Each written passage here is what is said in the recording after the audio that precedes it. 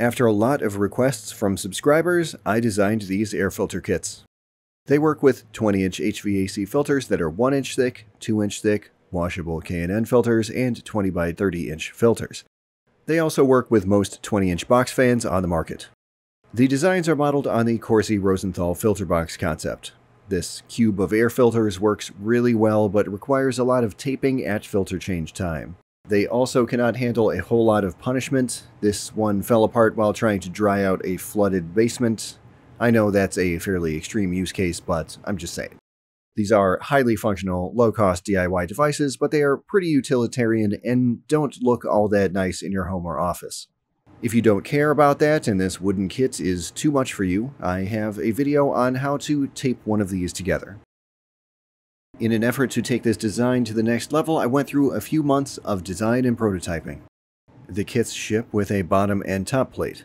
Then, based on what size filter you intend on using, you will get 20-inch legs for the Model C kit or 30-inch legs for the Model B kit. My next video will cover the performance characteristics of these designs. This video is all about how to put one of these together. The first step is installing the adjustable feet. They should be screwed in all the way to start, and then you can back them off as needed later on. The most critical part of this design is this piece right here. The end cap slides snugly over the leg. We will get to how it works in a moment. These shims are designed to stack up inside the end cap like so. The reason for this is that not all filters are the same size. 3M filters tend to be the closest to nominal size. The legs need to be just a little bit shorter than the side of the filter. So you want to stack up a few shims until all these parts are just under the size of the filter. If you are using an off-brand filter, you may not need any shims at all. In this case, the length of the wood plus the two end caps is just right for this Nordic Pure 2-inch filter.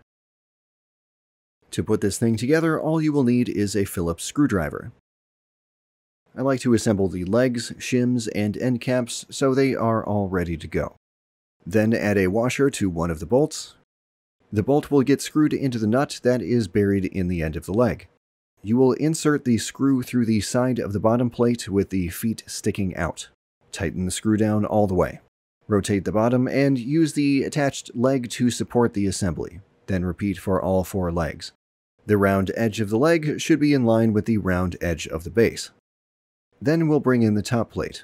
All the sides are the same, so pick any direction. Now run 4 screws with washers into the top side until tight. The slots in the top and bottom plates allow the leg to shift in and out. This action grips the sides of the filters. With the side of the unit facing up, take one of your filters and find the arrow on the side. Now position the filter in the opening with the arrow facing into the box. Loosen the screws on the top and bottom to allow the legs to slide freely. Move them slightly until the filter slides into the space between them. Now tighten the screws down on all sides. The filter should be resting on these tabs you see here. When 2 filters are installed, the corner should look like this. For every filter after the first, you will loosen the next leg and slightly unscrew the leg that is in contact with the previous filter. Drop the filter in and push the legs up against it. Then tighten the screws down. The same operation is used for the 20 by 30-inch filters on the Model B. When you are done, there should be no gaps on any side of the filter. It's generally best to orient the filter so that the pleated material is vertical. This particular set of filters has been installed 20 times over a wide range of tests by now, and they have developed a bit of a dent. This can also be caused by using too few shims. This design can handle damaged filters to an extent, but some will prevent it from working properly. Some filters may also be manufactured in a way where a gap forms next to the leg. The excess cardboard could be trimmed off in this case if desired. For filter changes with identical filters, just loosen the screws, remove the old ones, and insert the new ones. This generally only takes about a minute. If your filters are a different size, you may need to add or remove the shims for a perfect fit, and it can take about 5 minutes to complete. For 2-inch filters, the process is identical to the 1-inch filter installation.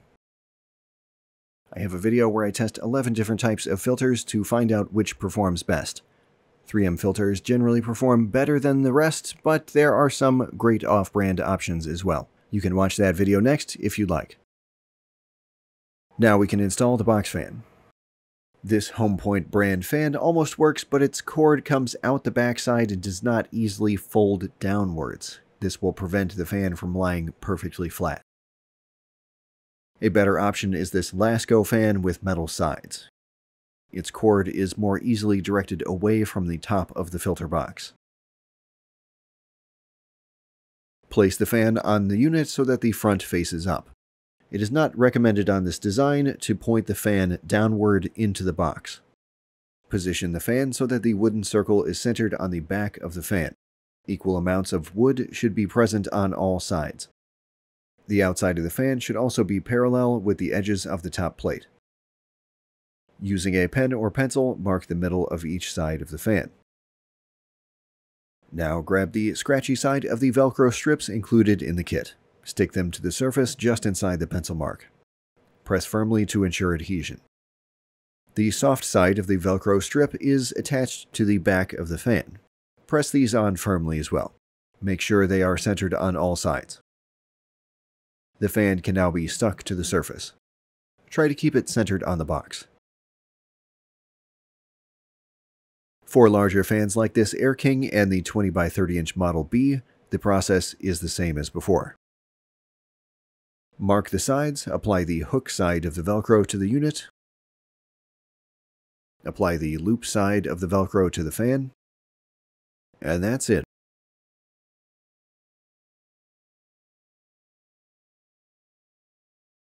The box fan can easily be removed if desired.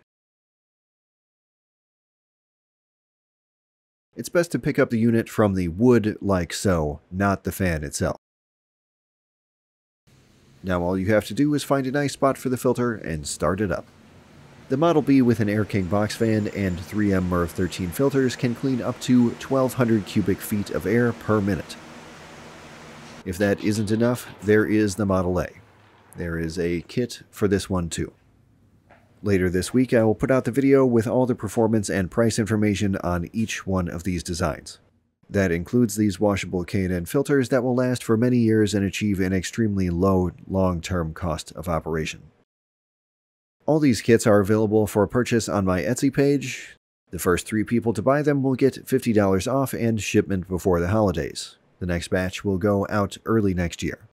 I'll also be launching a version of this that you can make yourself with a 3D printed kit, but I need some time to make adjustments to the design that will help make these easier to build with basic tools.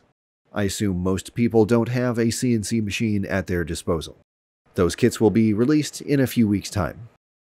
A special thanks goes out to Rodney at Soulcraft. He was a huge help when it came to prototyping all of these filters with his Shaper CNC router.